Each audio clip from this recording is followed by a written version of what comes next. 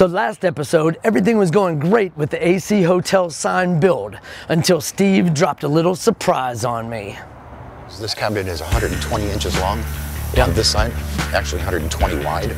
Right. And the doors are 120 on the booth, so we can't slide it through the door. This is not going to fit in our booth. Not straight through it. Just because of it has to go in there this way. It has to roll in there. That's how I have to paint it. All right, let's go take a look at this booth. Okay. Does this feel like Camping World 2.0? So with the AC Hotel's job, you know, these are really big signs, but of course, Steve yet again built a sign that was too big to fit through the doors. Even in our new large facility, our paint booth doors are still restricted to how big we can go. So we had to make these brackets that will essentially turn into a cart for us to be able to wheel this in and out of the paint booth so that it can actually get painted. So my problem with this cabinet is this sign is 120 inches wide. The paint booth is 117. So we're going to have to jack it on its side, at which Robert's building steel racks so that we can turn the sign and slide it into the paint booth. So this is not going to be the Camping World Stadium where you're going to have to break something to make it fit, right? No, this will fit out the door.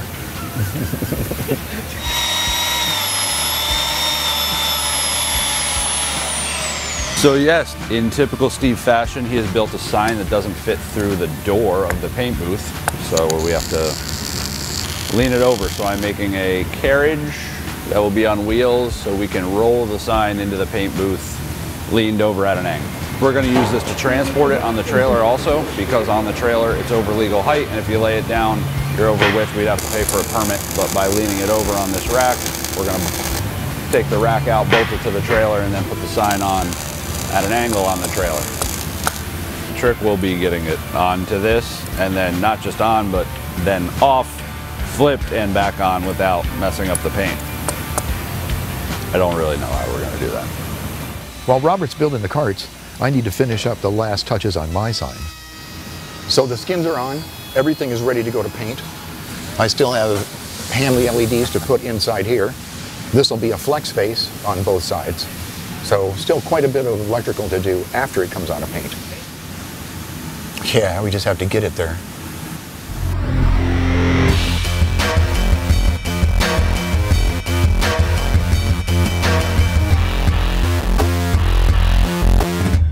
So how you feeling about this structure? It's good. It'll hold it for sure. How are you going to get this sign onto this rack? I have no idea. A crane, 3 forklifts, 30 people, I don't know. Seriously? Seriously, we're probably going to do it by hand.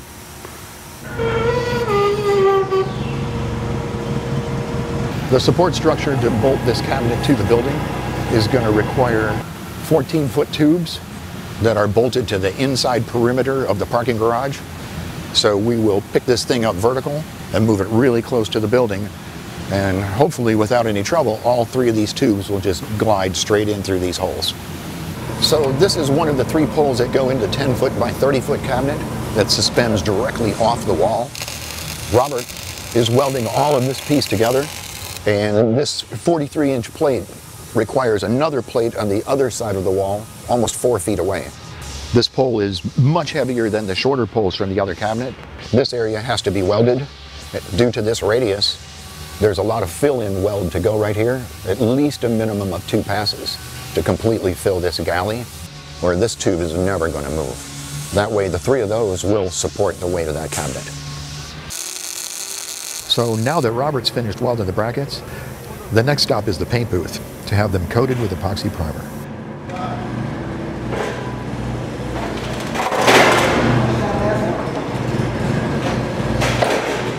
So after suffering the initial 2 sawhorse casualties, we decided to put the brackets on top of the front forks rather than lifting it from the end with the forklift inside the tube. I mean, we do move pipes around like that with a fork inside with a piece of wood underneath. Yeah. It usually works.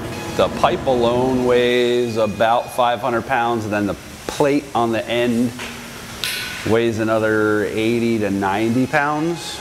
And apparently the painter sawhorses just weren't up for it. It looks like when they first put it on the sawhorses, they put it down and the plate hit it. That compromised, that put all that weight in a half-inch wide area. But once this one failed, the other one failed. The ones that we have in fabrication are, you know, they'll hold 2,600 pounds on a pair of them. At least Renee gets new sawhorses now, at least 2 of them. So I have this flange sticking out that's for the Panaflex cabinet. I can't lay that against the rack itself. So I purchased some 2-inch styrofoam, put 3 pieces together, which will be strong enough to keep this frame right here from getting crushed on my rack. Now I'm working on the new mounting system for the 5x30 cabinet. So originally this match plate was just going to be on the back side of the 8-inch tilt-up wall, bolted all the way through to my cabinet. Instead of doing it that way, where all the weight is just on basically 3 square feet of that tilt-up. So I'm now welding the match plates that would have been on the back of the concrete to these poles. These poles will also get a plate just like the other sign, and they will get bolted through a 32-inch thick concrete structural column in the parking garage. So now Renee can paint these and they're ready for the boys to install. So the camera guys like to shoot welding because it has lots of cool white sparks that bounce everywhere. They like to shoot grinding a piece of steel, because then you have orange sparks all flying in the same direction. So as soon as they leave, that's when the excitement begins. So 15 minutes after the crew leaves, Robert lights his welding station on fire. So yeah, I didn't know, I thought it was safe because you weren't here. He was just camping. It was 3 o'clock break. Cooking a hot dog. The microwave's broke. You know, I have to clean metal before I weld it with acetone and degreasers and rubbing alcohol, all of which are very flammable. And sometimes the rags don't get far enough away. Or you think it's far enough away and a spark manages to bounce and ricochet off of 2 things and land on it. So that was the fire. So kind of tell me what's happening. So Robert's doing a 2-step. Yeah, explain to me what exactly happened. So here I'm welding, and oh, there was the spark that lit it on fire. Oh, now I noticed it. I'm stepping on it. Still not going out. Now I'm putting everything down because now I feel like I actually have to do something. Still stepping on it, it's not going out. Oh, I decided to kick it, that was smart. Yep, kick it across the shop. Yep, burn your feet. Stomp, stomp, stomp. Now we have 2 fires. That degreaser doesn't want to go out. It's still not out. Now his shoe is burning. Cute little dance though. Oh, here comes Steve. Steve came over with a Windex bottle and sprayed it out. Stomping on it wasn't obviously working. So after watching their surveillance video, I have to wonder, is he Dutch? He makes a good plogger.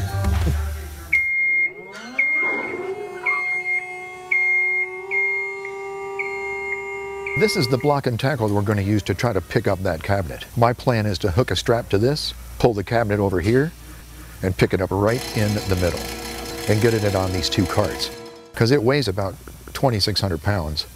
So our plan for picking this cabinet is all of the people that we have in the shop, we're going to have to pick it up on one side. Set it down on the floor or on the carts. I don't know which one we're going to use yet. The carts might roll out of the way. And then a lot of manpower on one side, stand it all the way up on end. Where could this get squirrely? All over the place. The sawhorses could kick out. The bottom could kick out. You know, as soon as we start to lift it, the bottom could start to slide instead of trying to come up. So there's a couple moving parts that could go sideways. Yeah, this definitely is all hands on deck because the cabinet's 30 feet long. It wouldn't be so bad if it was a 10-foot cabinet, but this is 3 times what we normally do. You always know it's going to be an intense situation when Steve and Rob call everybody in the shop, because they normally don't do that. They normally call just a few people, but this time they called everybody. What we're going to end up doing is setting the sawhorses on the heaviest, strongest part of the structure so that it will tip on an angle on those pieces. Yeah. So it's very critical that we put these sawhorses exactly where they need to be, or it's just not going to work. Okay, other side. You think we can hold it on those carts? I don't know if we'll be able to pick it up off the floor. All right, do we have enough 2x4s to put 3 or 4 under here? What are you worried about? What's your problem? We're not going to be able to hold it when it goes on the rollers, the weight of it, even especially when we go to stand it up, it's just going to try and run away from us. And then we're all going to get smashed. I am deathly afraid that this cabinet is probably going to roll across the floor on those 3 horses where we still have it at a 45-degree angle. And we won't be able to push it up. We'll just push it across the shop. So what's your solution? Drop it on wood, stand it up, pick it up with a forklift, and put it on the carts, in theory. Ready? Ready? 2, 3. Go.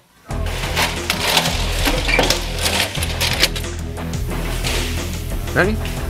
So the next tough part was us lowering it down onto the 2x4s. Everybody needed to do it at the same time, and watch your fingers. We're home. That wasn't that bad. I only felt strain in one ball. Now for the hard part. Just the one. Gonna be heavy. I don't know if we get enough of us under it. Just wait for everybody. Yep, we're ready to get ready. All right, you can move down a little. Ready? Go. Oh yeah! Now it's getting heavy. I'm going into the hole. Now it's heavy. Awesome. The eagle has landed. Woo. There. So now that the cabinet's standing on the 2x4s, we're going to have to get the forklift to pick up one end at a time, enough off of the floor to put a cart underneath it. And we need 3 carts. That's pretty close. Yeah, it's pretty close right there. What was that? Go. Yep. When I see it moving and start shaking, I thought it might flap on somebody's head, and I was like, wow. But when the sign started rocking, Steve said it was okay. I almost took a shit on myself because if that thing falls, I'm the one who's gonna lose my job. I've already crushed 2 of Renee's horses, so who knows what could happen if this thing fell. It's 16 inches wide. I really didn't think it was going to fall over. So everybody else was freaking out, but I thought it'd stand up just fine. Up some more. Up. Watch his cart right next to me. Give it some gas. Give it gas.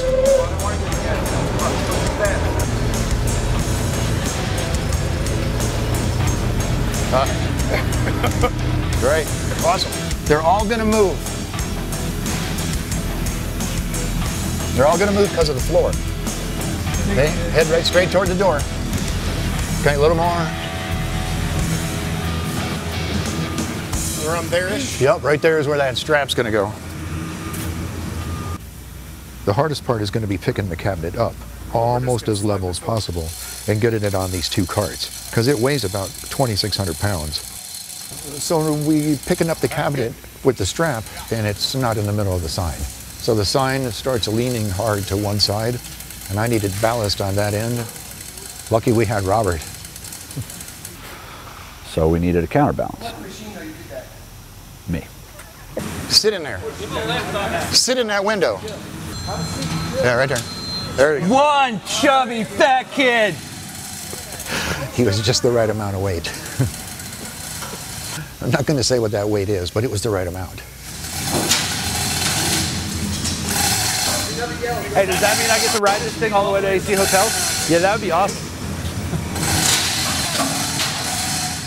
Why are we going so high? Good, good. I got a plan for that.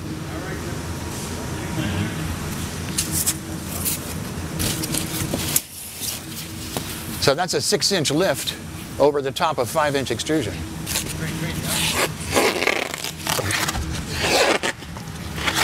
There we go. Ready to go down? Yeah, do it. Do it. There we go. Now it's starting to lean. And we're good. Keep going. Way there, and then he's going to have to move. Because we're going to have to go Right, under. we're going to have to push under it, right? Yep.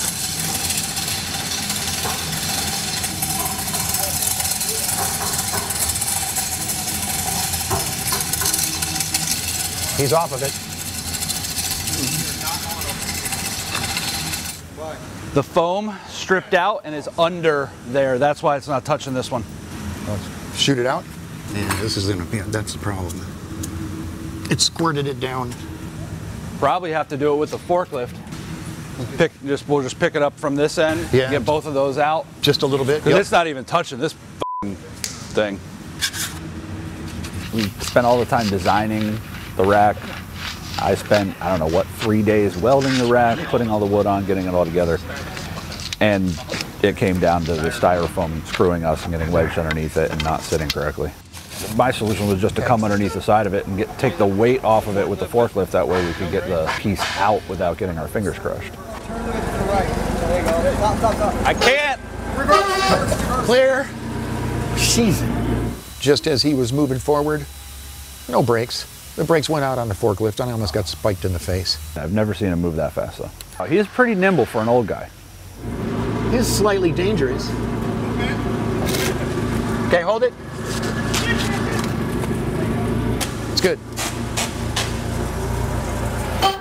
Okay. I mean, how did this feel to watch this happen? That was pretty crazy. I mean, you know, and technically there's nothing that could have happened.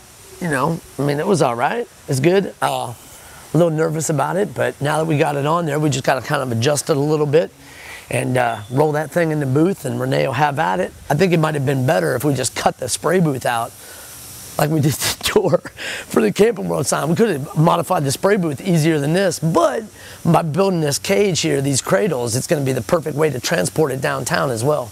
I think I might want to go back and wrap some golf carts now. This is stressful, but it looks good.